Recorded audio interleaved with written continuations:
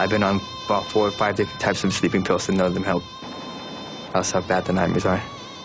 I prefer not to sleep, not dream about it, than sleep and just see the picture in my head. Hey, Roger, detect, that's an 11. Keep going, keep going, Everybody's like, oh, you're going to Korengal? Oh, and they feel sorry for you. Deadliest place on earth, the Korengal Valley. We're not ready for this. I'm thinking, what are we doing? First friend I lost was Restrepo. Where Restrepo died, we shot off flares. In the middle of the night, we put up a fire base. They realized once they could not knock off OP Restrepo, we had the upper hand.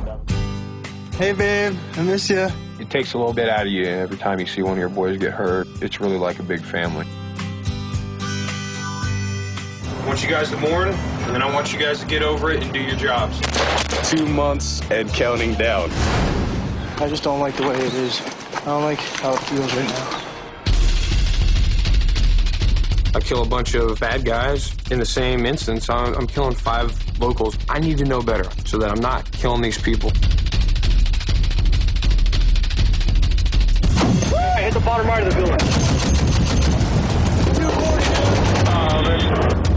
As soon as I pop my head up, guess who? Nobody's gonna help you. You're in no man's land.